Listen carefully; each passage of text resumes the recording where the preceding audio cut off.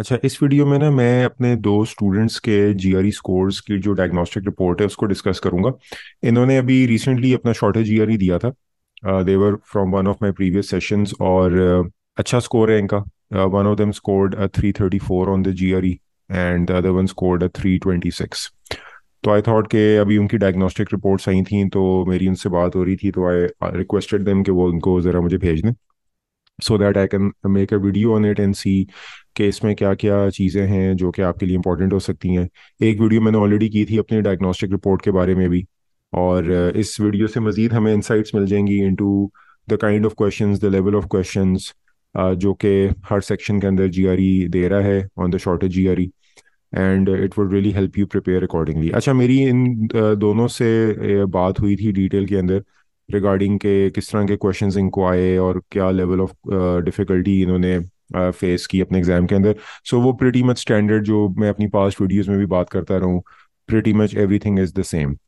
Verbal के अंदर both of them had the same opinion के because there is no longer passages, so it was a lot easier for them to go through those, where versus जो आपके vocabulary थी वो भी जो word list मैंने शेयर की हुई हैं अपनी वेबसाइट्स के ऊपर, और दे सेड कि दे prepared from those and that was sufficient to help them know all the words on the exam. सो जो जो बातें मैं पहली वीडियोस में करता रहा उन्होंने एक तरह से इसको रीअफर्म ही किया है, सो I won't go into that detail, otherwise the video would get very long. आप पुरानी वीडियोस जो है मेरे चैनल की सारी देख सकते हैं।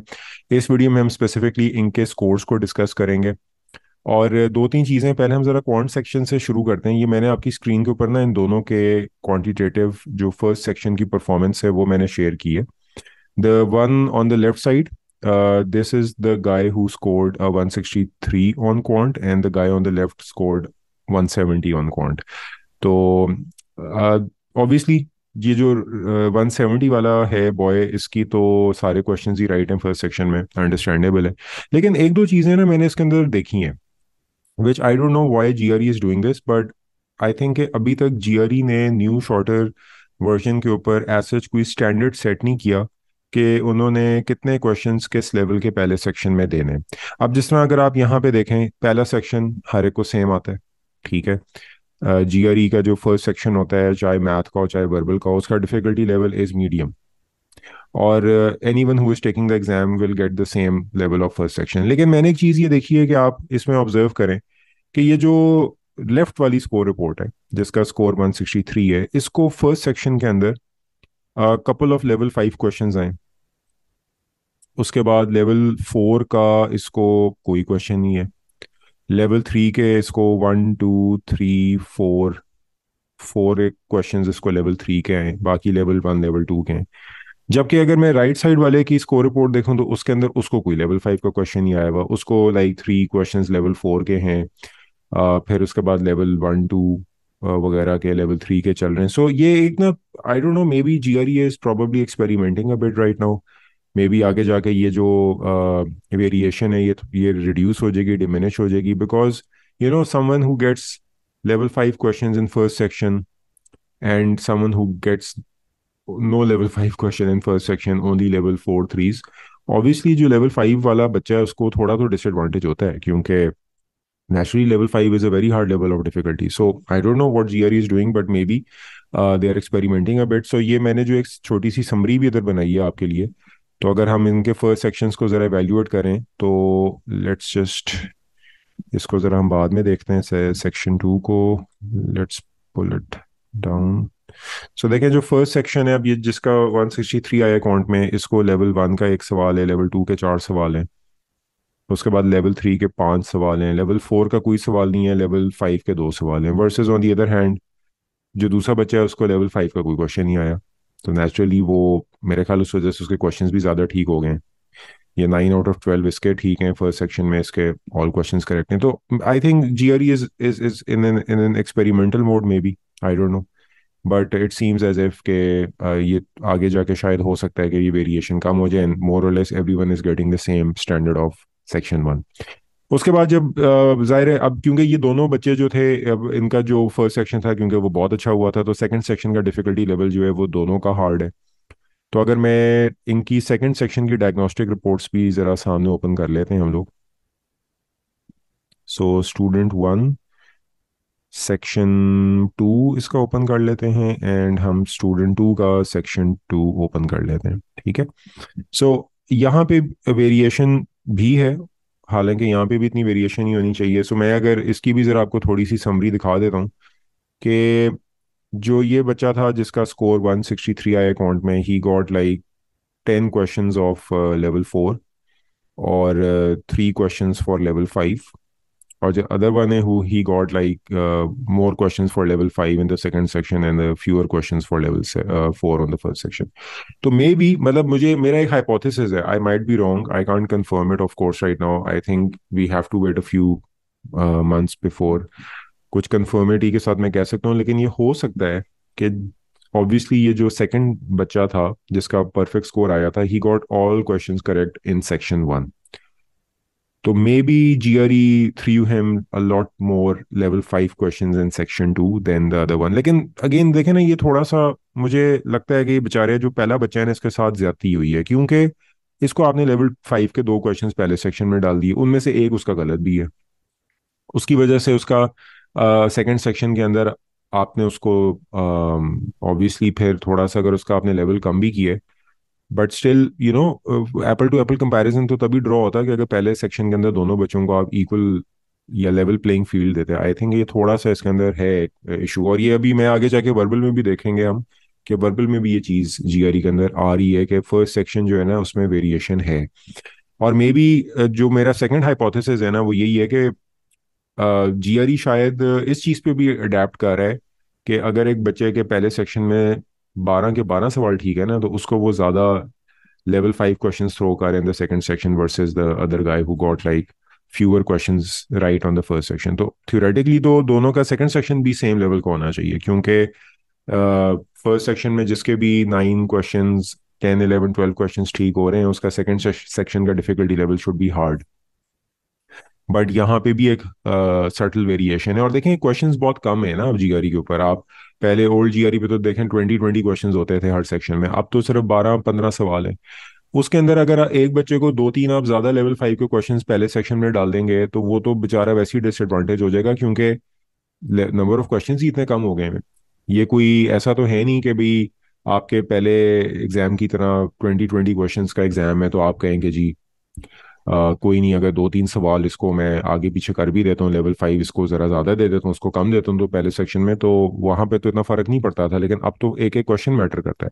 सो I think GRE probably will standardize this in the near future, maybe they are experimenting a bit, I don't know what's going on, but ये वेरिएशन काफ़ी ज़्यादा है ना। आप देखें लाइक ऑलमोस्ट 15 20 दो तीन सवाल आपके अगर उनका लेवल फ़र्क आ रहा है पहले सेक्शन के अंदर, तो that's definitely going to give someone an advantage, someone a disadvantage।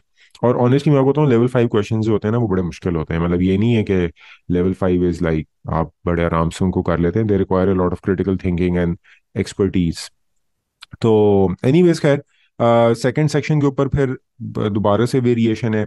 The guy who got all questions right in section 1, he got a lot of level 5 questions, fewer level 4 questions, or versus the guy who got like 9 questions right in section 1, he got like more level 4 and fewer level 5 questions। तो I think ये GRE जो है ना थोड़ा सा कर रहा है इसके अंदर। I think the algorithm is being tweaked a bit। May be अब एक एक क्वेश्चन के ऊपर वो डिटरमिन कर रहे हैं कि भाई अगला अगला लेवल हमने क्या बंदे को थ्रो करना है। सो there is something which they are experimenting. So let's hope कि ये आगे जाके चीज़ें स्टैंडर्डाइज हो जाएंगी। So now coming to the verbal section, अगर हम वर्बल की इनकी परफॉर्मेंस के ऊपर आए तो वहाँ पे भी हमें कुछ वेरिएशंस मैंने देखी हैं। सो पहले तो हम ज़रा दोनों के वर्बल स्कोर्स को ओपन कर लेते हैं। Section 1 for verbal for both the people, okay great. चलें जी, अब इसके ऊपर अगर हम ज़रा देखें तो ये जो पहले तो ऑब्वियसली इस वर्बल में दोनों का ना मोर और लेस सेम स्कोर है। So the guy on the left, the first student, he got a 163 on verbal, and the guy on the right, he got a 164 on verbal. तो इनका जो दोनों का स्कोर है वो मोर और लेस सेम है। और इसमें भी अगर हम ज़रा मैं इसकी एक समरी आपको दिखा देता हूँ, तो ये जो फर्स्ट सेक्शन था ना स्टूडेंट वन का, let me just cut it and put it down, इसके ऊपर बाद में आते हैं। सो फर्स्ट सेक्शन जो है इसके अंदर again there is a bit of variation although not much. So but है, आप ये देखें कि first student he got 7 questions of level 3, where as other one got 5 questions of level 3। फिर उसके बाद लेवल 4 के अंदर भी थोड़ी वेरिएशन है, लेवल 5 के 2 क्वेश्चंस दोनों को पहले सेक्शन में है। अच्छा, सो यहाँ पर both of them got equal number of questions, ठीक है। सो इतनी इसमें खैर इतनी ज्यादा वेरिएशन नहीं है, बट एक आध क्वेश्चन है आगे पीछे, अनलाइक क्वांट जहाँ पे 2-3 सवालों का फर्क था, यहाँ पे ऐसा उस तरह से वेरिएशन नहीं है। तो आई थिंक ये जो है ये थोड़ा सा जीआरई ने इसको टाइट रखा हुआ है। लेकिन ये कि ये देखें आप, सेकंड स्टूडेंट को लेवल 1 के भी 2 क्वेश्चंस आए हुए हैं इधर, जबकि इसको कोई लेवल 1 का नहीं आया। 1 question for level 2, no no question for level 2। Level 3 के 7 क्वेश्चंस हैं, इसको 5 क्वेश्चंस हैं। सो है वेरिएशन थोड़ी बहुत, और गिवन के नंबर ऑफ क्वेश्चंस अब एग्जाम में इतने कम हो गए हैं ना, तो वो वेरिएशन जो है ना ऑब्वियसली एक एक सवाल मैटर अप करता है। सो आई थिंक अगर किसी एक बंदे को 1-2 लेवल 5 ज़्यादा आ जाए या 1-2 लेवल 5 कम आ जाए, तो उसका स्कोर या उसकी जो परफॉर्मेंस है वो डेफिनेटली रिफ्लेक्ट करेगी on the actual exam. So first section पे दोनों का सेम परफॉर्मेंस थी, ठीक है। अच्छा, दोनों के अगर हम क्वेश्चंस भी देख लें, दोनों को फर्स्ट सेक्शन में जो टेक्स्ट कंप्लीशंस हैं वो सिंगल डबल ट्रिपल दोनों को एक एक आए। सेंटेंस इक्विवेलेंस के 4-4 क्वेश्चंस दोनों को आए। पैसेजेस, शॉर्टर पैसेजेस भी दोनों को सेम आए, लॉन्गर पैसेजेस भी दोनों को सेम आए हुए हैं, ठीक है। सो वहाँ पर कोई फ़र्क नहीं है। सेक्शन 1 का आई थिंक स्टैंडर्ड उन्होंने सेट कर दिया हुआ है, यही स्टैंडर्ड जो है ना वो जीआरई फॉलो कर रहा है। लेकिन सेक्शन 2 के अंदर ना जीआरई ने थोड़ा सा स्टैंडर्ड एज अभी नहीं रखा हुआ। सो अगर मैं सेक्शन 2 को ज़रा डिस्कस करूँ, तो इसमें अगर हम ज़रा निकाल लेंगे scores, so section 2 of verbal, तो सेक्शन 2 में क्या है कि एक फ़र्क तो मैंने इसमें ये देखा था कि जो आपके single blank, double blank, triple blank questions है ना, उनमें वेरिएशन है। अगर आप ये स्टूडेंट 1 को देखें जिसका 163 आया, तो in the second section he got 2 double blanks, 1 single blank and 1 triple blank, जबकि the other guy got who got a 164 got 2 single blanks, 1 double blank and a triple blank. तो यहाँ पर ये चीज़ ये वेरी कर रही है। जो पहले एक हमारा हाइपोथेसिस था ना मॉक्स को देख के कि यार सेकंड सेक्शन का अगर आपका लेवल डिफिकल्टी लेवल हार्ड होगा तो उसमें आपको 2 ट्रिपल ब्लैंक आएंगे, that hypothesis is wrong. I think it varies ये जीआरई की अपनी मर्जी है। और इक्विवेलेंस क्वेश्चंस दोनों को इक्वल आए हैं, शॉर्ट पैसेजेस लॉन्ग पैसेजेस भी दोनों को आइडेंटिकल आए हैं, ठीक है। सो और अगर हम अगेन इसके डिफिकल्टी लेवल्स को जरा देखें, तो वर्बल के सेक्शन 2 में अगेन काफी वेरिएशन है। आप देखें कि अब ये जो दोनों का स्कोर हालांकि सेम, दोनों के पहले सेक्शन में स्कोर सेम था, 11 आउट ऑफ 12, लेकिन the first guy is getting like 14 questions in total of level 4 and level 5, versus the other guy is just getting 11 questions of level 4 and 5। और उसको level 1 2 3 के आपने 4 सवाल दे दिए और इस बेचारे को सिर्फ एक सवाल दिया हुआ है आपने। तो I don't know what's going on. मतलब आपने डेफिनेटली ये जो पहला बच्चा है जिसका 163 है, उसको सेकंड सेक्शन में आपने ज्यादा मुश्किल सवाल डाल दिए और उसमें वो 10 क्वेश्चंस करेक्ट कर गया। और जो दूसरा बच्चा है उसको आपने ज्यादा आसान सवाल डाल दिए, इजी मीडियम वेरी इजी, और वो भी उतनी ही सवाल तकरीबन ठीक कर गया, and you are basically giving this guy 164 and this guy 163। तो मतलब ये थोड़ा सा मुझे लगता है कि ये GRE needs to probably look into it, कि ये इतना कोई like Apple to Apple comparison तो नहीं हम ड्रॉ कर रहे हैं यहाँ पे इन दो बच्चों के दरमियान में, यू you नो know? अब वर्बल के देखें ना, सेक्शन 2 में अगर एक बंदे को 4 लेवल 1 2 3 क्वेश्चंस आ रहे हैं, ऑब्वियसली वो इन 4 को ठीक कर सकते हैं बड़े आराम से, बिकॉज इजियर क्वेश्चंस हैं। उस बेचारे को आपने सिर्फ एक ही सवाल दिया हुआ है लेवल 1 2 3 के अंदर, और लेवल 4 5 के ऊपर उसको आपने रेल पेल कर दिया। तो मतलब ये है एक थोड़ा सा एक इशू। और ऑब्वियसली इस वाले बच्चे को आपने 2 डबल ब्लैंक्स भी डाल दिए, ठीक है, उसको 2 सिंगल ब्लैंक डाले में सेकंड सेक्शन के अंदर।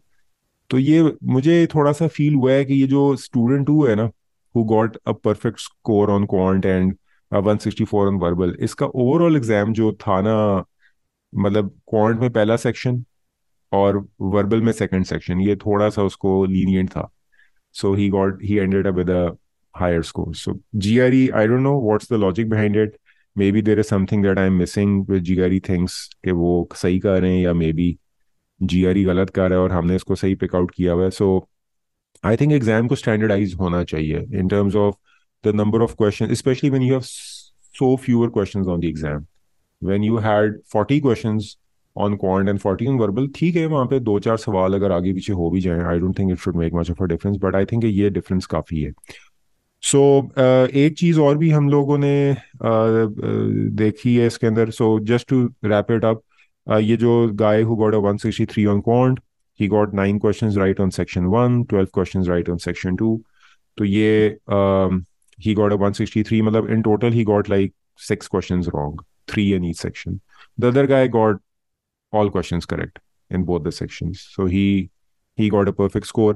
जो वर्बल है उसके ऊपर both of these guys got the same number of questions correct in section 1, और 5 questions wrong and 4 questions wrong. तो यानी कि अगर आप यहाँ पे देखें तो almost both of them are getting in total six 5-6 questions wrong in total, and they're ending up with a 163 164 on the verbal section. ठीक है. सो आई होप कि ये वीडियो इंसाइटफुल थी. इसका पर्पस सिर्फ यही था कि डायग्नोस्टिक रिपोर्ट्स आपको थोड़ा सा इंकरेज करना कि भाई people are doing it, people are putting in the effort. These guys put in a lot of effort as well. They prepared a lot intensively with me on the course. और उसके बाद इन्होंने एक ने इनमें से मल्टीपल टाइम्स भी अपना जीआरई दिया. First time he scored like a 318, second time he ended up with a 334. I guess ये जो सेकंड स्टूडेंट है he had taken multiple attempts, और जो फर्स्ट स्टूडेंट था ये भी इसने भी मल्टीपल अटेम्प्ट, सेकंड अटेम्प्ट में इसने भी जाके अपना स्कोर सिग्निफिकेंटली इंप्रूव किया था. सो another lesson is कि if you don't give up, if you are persistent consistent putting in the effort, अगर आपका फर्स्ट टाइम अच्छा स्कोर नहीं भी आता, and that's fine. If you put in another month और सो, 4-5 weeks ऑफ एडिशनल एफर्ट, आप अपनी वीकनेसेस पे काम करते हैं, अपने एरियाज आइडेंटिफाई कर लेते हैं, पिन पॉइंट कर लेते हैं जहाँ पे आप स्ट्रगल कर रहे हैं, तो you can very easily manage a pretty significant score on the GRE and improve your chances for your admissions. ठीक है. एज यूजुअल अगेन, अगर आपके कोई क्वेश्चंस हैं regarding this video, regarding the diagnostic reports, तो please do not hesitate. I will आप मुझे comment box में questions पूछें. I will definitely get back to you on that. Thank you.